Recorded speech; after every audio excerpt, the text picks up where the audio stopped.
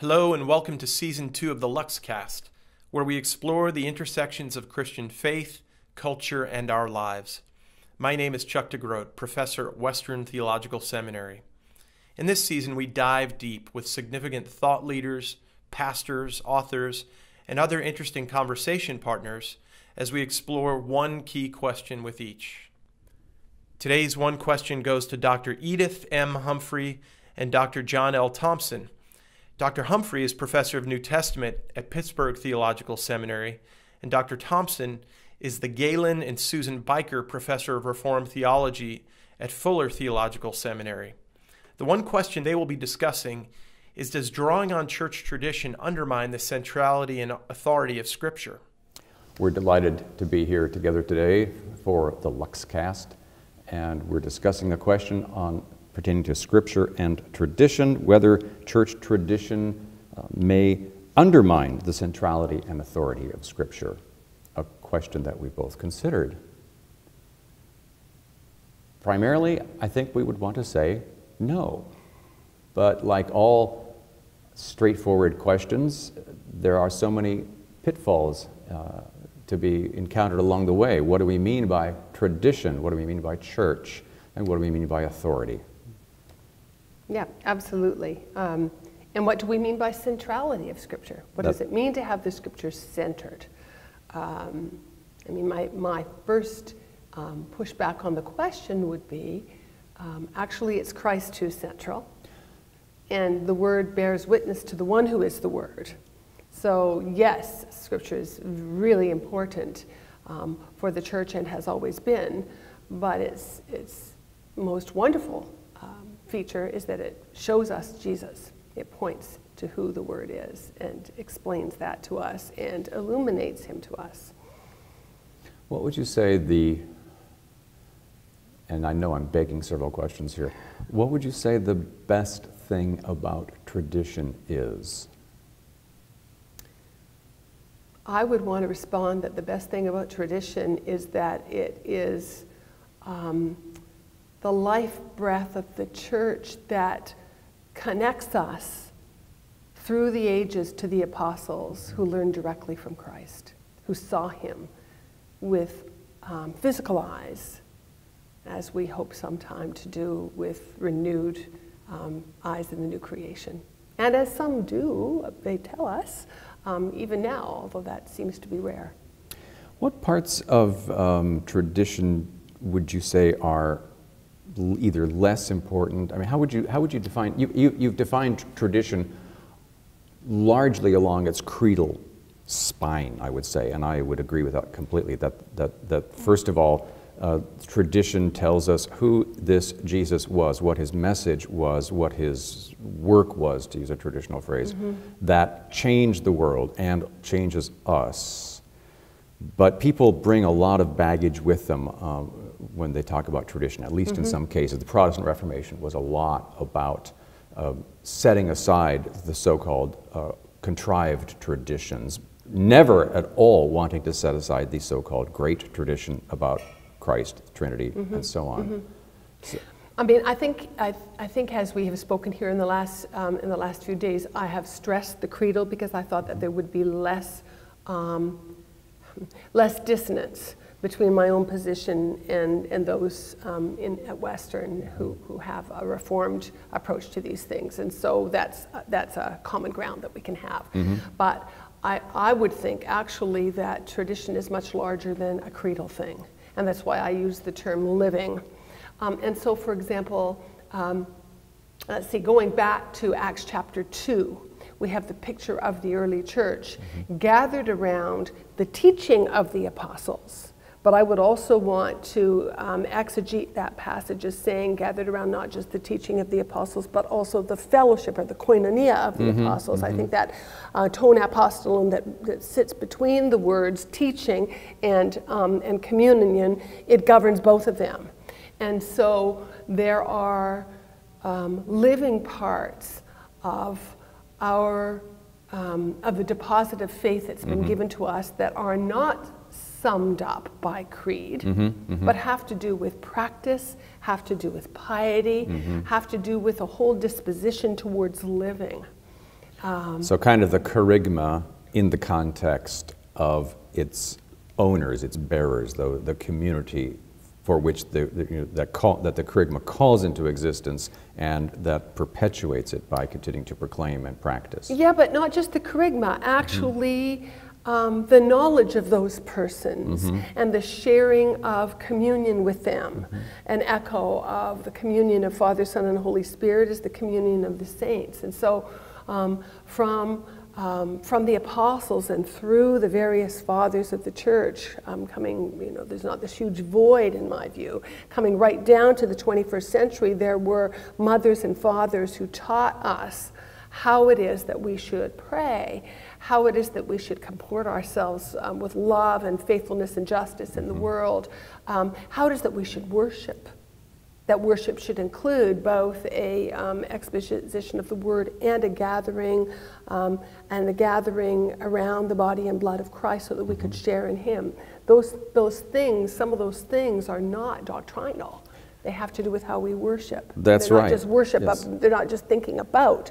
They're knowing persons and knowing the personhood of God. And some of those practices, liturgical and otherwise, are also some of the items in the New Testament for which we have only a limited amount of detail. Yes. And the church, even from the earliest centuries onward, has found ways to disagree about that, sometimes charitably and sometimes not charitably at all. Arguing over the date of Easter would be one of the earliest controversies. That was not the most gracefully conducted controversy in the church, but the Reformation is all about things that were practiced in worship as if they were apostolic traditions, for which the Reformers wanted to say there's simply no persuasive argument or evidence that can undergird this claim that such and such a practice is an apostolic tradition. Right. And by other criteria, which Reformers were fairly big on, it's not useful for the church, and what's worse, it seems to pander towards superstition. So it's an interesting set of criteria that they used for assessing both the authenticity and the utility of so-called apostolic traditions, which were simply rife at the time. Some of the apostolic traditions, so-called apostolic traditions in the Catholic Church, weren't even 300 years old. We know that. Yeah. Reformers had strong suspicions about the recent nature of some of these things, and so it was a matter of winnowing them out. Hence the impulse towards sola scriptura, which we know wasn't really a huge slogan, but it was a principle that was applied. So, to ask, was this, can this be documented? Can it be argued from Scripture alone? But is it also attested by the earliest centuries? So it was important, not just that it's an argument to retrieve from Scripture, but they looked to validation from particularly the first 5 centuries of the Church. The problem, of course, is that you end up pole vaulting over a whole number of centuries as though the Holy Spirit wasn't active there at all, because there'd been some abuse. And from my perspective, that's really problematic. And I think also it wasn't honest in the sense that there certainly were things that the Reformers retained that had not been established in the first few centuries, and that only, 500 years is a long time, only were established by 500 years. So none of the Reformers would have questioned Trinitarian doctrine. Correct. But you cannot derive that directly from the New Testament. You can see it there in Nuce. You can see that it was leading that way, but you cannot see the very carefully articulated doctrine, or we wouldn't have had all the debates that we had in the church. Well, you certainly don't get the Chalcedonian distinctions, but you find some startlingly frank formulations Absolutely. in Ignatius of Antioch, which is a stone's throw from. Go back to Paul, John 1 Corinthians 8, he reformulates the Shema, right? The Hear, O Israel, the Lord our God, the Lord is one, and he says for us there's one God and one Lord Jesus Christ. So at least it's Binitarian there. And some of the greeting formulas have this Trinitarian or tripartite structure, which are incredibly suggestive about what was not controversial in the earliest apostolic But writings. it's not declared. No, right? it's not declared. We would have to go to that verse in 1 John that isn't found in the earliest manuscripts to find Right. anything at all close to actually seeing a doctrine declared. And yet the Reformers didn't say, this is negotiable because it's not demonstrably part of the apostolic tradition. Well, You know? yeah, because they were still confessionally Trinitarian and confessionally, this is a bit of a generalization, but confessionally Chalcedonian as well. But they will say that they were that because they believed the fathers got the Scripture and the apostolic testimony perfectly correct on that, even though it was certainly contested as it works its way out.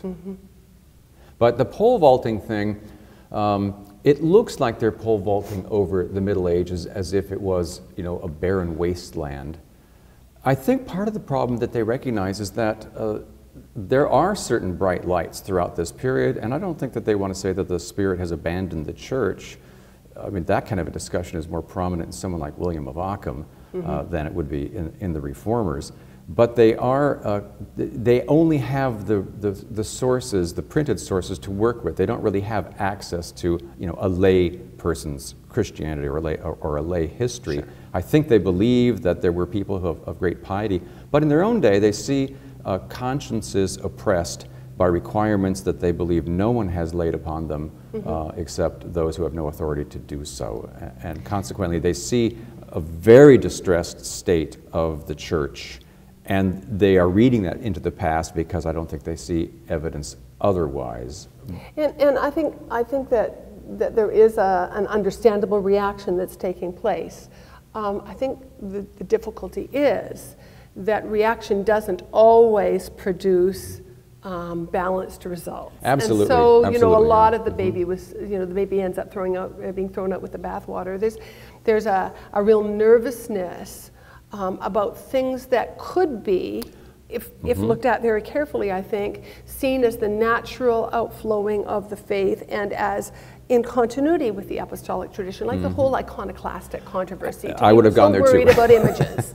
I understand why they were, right? I Yes. understand the superstition surrounding some of the use of images, especially, frankly, showing my bias in the area of statues and three-dimensional things, because you're actually objectifying and you're thinking that thing has power. Yeah. But yeah, I think that was a shame. You've also got urban legends about the bleeding host, the statues that are bleeding. When a Jew rushes into the church with a dagger and stabs an object, and miraculously it begins to. I mean, the urban legends are simply stunning. But I think that things like the festival of Corpus Christi, which arises only in the 1200s, was scandalous to many Protestants. I mean, the Heidelberg Catechism talks about the idolatrous Mass, which we think of as hyperbolic and inflammatory, but that's how it was experienced during a procession of Corpus Christi in the early 16th century, late Middle Ages, when the consecrated host would be paraded through the city and people would fall down and weep before it. And so the Protestants saw people worshiping, offering acts of worship to a container holding a consecrated wafer, and they found that scandalous, especially when coupled with relative ignorance of the benefits of Christ and the freedom that's to be brought in Christ, and then couple that with all the Lenten observances and other kinds of stipulations. It was an oppressive burden. Well, and I think that the tone was set by the kind of language that was used in the medieval period of obligation, not of the fullness of what we've received, not of how, for example, what was in the chalice should be understood as and freeing as the medicine of immortality, but as a kind of an oppressive, authoritative symbol of the church. And so this language of obligation then, I think, causes reformers to push back, and unfortunately to adopt the terminology of the oppressor, and saying, well, you say we have to, we're obliged to, we're saying we're not obliged to. What about changing the question? What about not using the language of obligation, but using the language of fullness, and using the language of how it is that God uses many things to heal us, including the possibility of confession, including understanding that a miracle takes place in the Eucharist and so on. The language was set, and they used that language thinking that they could actually get around, and you end up with a he said, she said situation. Yeah. I agree that there are many things I find in Calvin that are best explained by a reactivity, that he's in order to pull the pendulum to the center, you have to stand on the extremes. Yeah. And I think that there are times when he does that. Issues of church music, for instance, he's far more reactive than Luther was. That's fairly well known. But there are so many other cultural factors, philosophical and theological factors, which could be linked to a different kind of tradition or rootedness, not purely in Scripture alone, that are brought to bear on that, including the questions of what does embodiment mean? Okay, the Word becomes flesh. Does that mean that the Word becomes every means? Does every sacrament have to be interpreted materialistically, or is there some other way to explain that? So, a classic Puritan response to arguments about the real presence, and this is actually would apply to Luther as well as to anyone, when Christ says, "This is my body broken for you," and presumably he's holding the bread that's been blessed and broken. Is he really looking at the bread and saying that this bread is my body? Is it literally his body? So his body is holding his body, and there's a kind of reductio ad absurdum that is favored by someone like William Perkins, who finds this to be, to add a scandal to the message, or to the rite that is not intrinsically meant to be part of the rite. Yeah, and I think the problem is that the language that was used, the philosophical explanations that would be given, along the Aristotelian lines of substance and accidents, lent a sense of mechanism, lent a sense almost of magic to any statements that something extraordinary was going on in the action of the Eucharist, not simply in the actual elements, right? And the performers reacted against what they were dealt with, right? But it seems to me that there is a way of talking about sacramentalism that comes from the early church, and by the way, from the first 5 centuries of the early church down to us, that gives us a fuller understanding of what the church is doing when it's engaging in these things, and how it is that God actually is redeeming and recovering this world, and using the things of this world to point us to Him. Allowing them once again, despite the fall, because Christ has trampled down death by death, to point to Him and to even partake of who He is. That Christ fills all things, and as a result of that, then the water becomes water that truly can cleanse and truly can refresh. Not just a sign of my allegiance, my personal subjective allegiance to Christ when I go into the water of baptism, but there's something actually is being done for me by God and by the church. It's one way to read that sacrament. It's not the way it's read by everyone. No. And so that leaves us with the question that not only do we have a great tradition that largely and properly unites Christians of so many denominations, but we also have subsidiary traditions that tend to divide us. Yep. And so how do we navigate towards some greater sense of, if not visible unity, at least visible respect for some degree of legitimate diversity? So can a Zwinglian and a Roman Catholic sit down at the same table of the Lord? Well, technically they don't, but why not? I mean, the problem, of course, would be the whole question of whether they agree as to what is negotiable and what actually is, back to our words, what constitutes the church.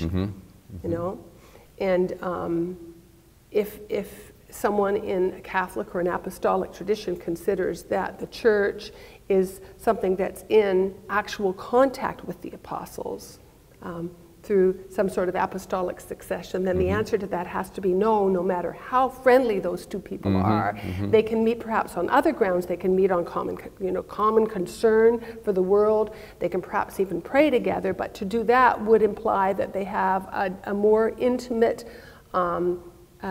sense of being together than yet obtains. And so I think ecumenicism has to be honest. I agree. It has to be honest, including some significant disagreements about what constitutes a meaningful apostolic succession. Yep. For which, Calvin would say, if you haven't succeeded the apostles by keeping to their doctrine, what matter is it that the laying on of hands has been continuous? Sure. And from the Orthodox tradition, I've heard an Orthodox teacher say, look, you could drug 3 bishops and have them lay hands on someone, and that's not going to make that person a bishop, right? Because there has to be actual intent as well as the tactile laying on of hands. The two things are important, not the one, not the other only.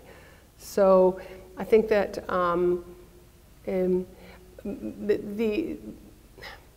the kind of docetic idea of the church, that it's simply a body of doctrine to which we ascribe, and that makes the church, from the perspective of the earliest fathers, would not have been comprehensible.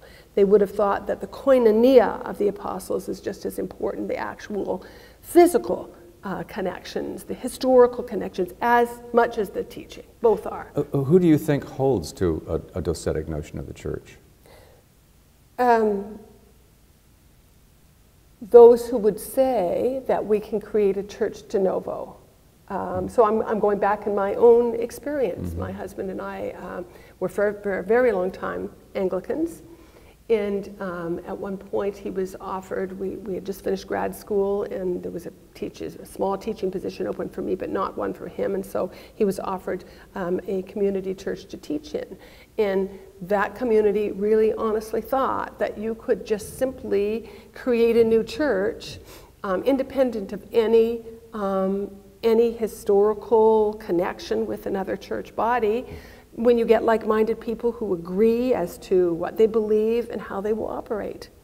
I think there are many people who think that the church is simply a group of like-minded people who worship together in a certain way and act a certain way and believe a certain way, and it can just kind of be parachuted in somewhere rather than having an actual connection with all that's gone before. Well, there's a cerebral connection, but not a genetic one. But that sounds like an indictment of every Congregationalist congregation, or the whole traditions of Congregationalism that see congregations as autonomous, cooperative, ideally, but ultimately not accountable. Yeah, I mean, I suppose it is in that respect. I'm not saying that there are not many good things about Congregationalism, but from where I sit, that doesn't understand the true nature of the church as a tree that continues, that begins with the apostles or with Christ, continues to live through the centuries. It's this idea that we could lop off one of the branches and stick it in the ground, and then it would sprout, like when you do that with little plants, and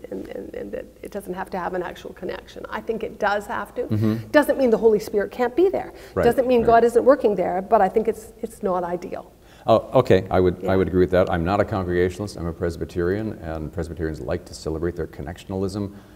But that connectionalism is often on paper, and that's not necessarily a failure of will or heart. It's really a recognition of the context of how difficult it is to get congregations in any connectional denomination, or parishes for that matter, to interact and to see their ideal as transcending. They see it, as a local franchise, and have no interest whatsoever in the traditional doctrines, the traditional identity, practices. There's just a sense that it's a very American thing, I think, simply to join the local club, say, oh yeah, we're Presbyterians. What does that mean? No one knows. Yeah. And I mean, for me, that would be an argument for why bishops are a good thing, because they preside over a larger area and can enable those whom they visit to see connections one with the other. Well, possibly so. Theoretically, Presbyterians have no bishop envy. No, I know. I understand Yes, that. Although, I mean, there are some who actually consider that the episcopate is actually right in the congregation, right? Well, theoretically, the episcopate is at the presbytery level, Yes. which is the assembly of elders of all kinds, and that exercises the episcopal function. But people still resist it, even as most of my friends who are, in a sense, accountable to a bishop don't always find that a very happy relationship, and find that bishops can also sow great discord. As can independent people without them. So, yeah. I mean, I actually would like to return to what Scripture has to say about tradition a little bit, because the question, I think it's good. We've sort of jumped into the church on the ground, but I think it's helpful to remind people that Scripture itself commends tradition. In several places, and that sometimes that's obscured by the translations that we read, especially the King James and the New Living and the original NIV, tend to avoid the word tradition when it's used in a positive sense, and only use it when it's applied to the Pharisees over there or to the pagans over here. And I think that many people would be really surprised to see how many times Scripture is something, or tradition is something that the Scripture commends. Like Paul in 2 Thessalonians chapter 3 talks about the importance of, or he actually doesn't talk about the importance of, he actually commands the Thessalonians to listen to what he had taught them, whether by word or by letter. And actually not what he had taught them, but what we have taught is what he says. And I think he's not referring simply to the royal we. I think he's talking to the apostolic passing on of practice and faith there. There's several points where Paul in his letters he commends the Corinthians for remembering him and for doing everything that he had taught them, and that he had passed on to them as traditions. So I think if Scripture itself is commending tradition of a certain kind, not human tradition, not pagan tradition, not tradition that's centered only on Torah, but tradition that points us to Christ, well then it's biblical to hold up tradition as an important thing. And then, of course, the rub comes, well, what's human tradition and what's holy tradition? Well, maybe I can build on that, because I fundamentally agree with what you're saying. It seems to me, sometimes I have students who will come from a particular kind of Baptist tradition that claims to be non-creedal, and they'll say, we have no creed but Christ, which is simply a way of saying, I think, we don't write our creed down. It's unspoken, and if you cross it, you'll know it. So there is a creed, we just don't admit to it. By the same token, one reason to want to study tradition, both central and peripheral, both apostolic and what we might call, kind of neutrally, accommodated traditions that develop simply because it's a way of applying or of embracing or practicing more local. The witness of the faith. We need to be aware of that as we read Scripture, because if we don't, it simply means we'll continue to be embodying a tradition, but it won't be a tradition we're very self-aware of. There'll be no self-critical perspective, and in a sense, we will be the tools of our own unspoken, unanalyzed tradition or traditions, and assume that we are value neutral, when in fact we know very well, especially in this day, that we never start from a neutral starting place. We always bring baggage with us. And so studying history, studying tradition, studying our own traditions and those of our closest neighbors, and then even farther afield, is a fantastic way to become self-aware that we have been formed long before we thought of wanting to be formed or aspiring to be formed. We have been formed both by cultural traditions of mixed value and even by a Christian tradition that comes to us, in a sense, already flavored, already interpreted a bit, not necessarily forcing us to adopt it, but we want to grow more and more in our appreciation of, why, as a Presbyterian, we've read the Bible this way, and to be aware it's not the only way to speak. It's not the only Christian dialect. That the family is bigger than simply those who claim the title of Reformed. Yeah, no, absolutely. I think that self-awareness is very elusive for groups that claim that they have no tradition,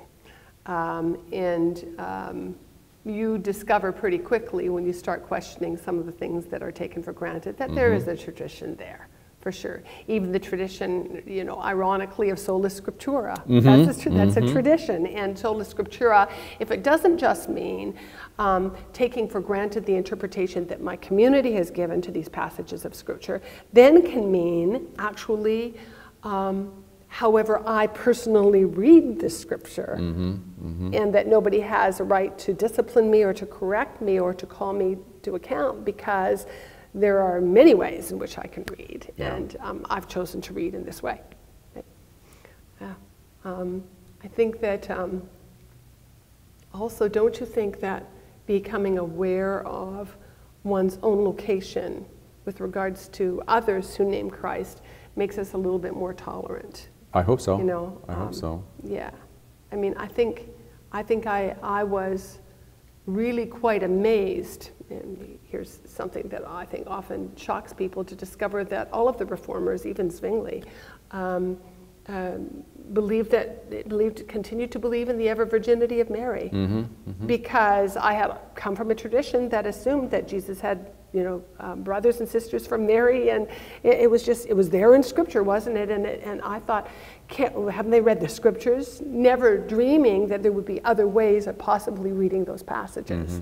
So it's helpful, I think, for us to come to terms with where we are socially located, and to understand that others have been formed in different ways.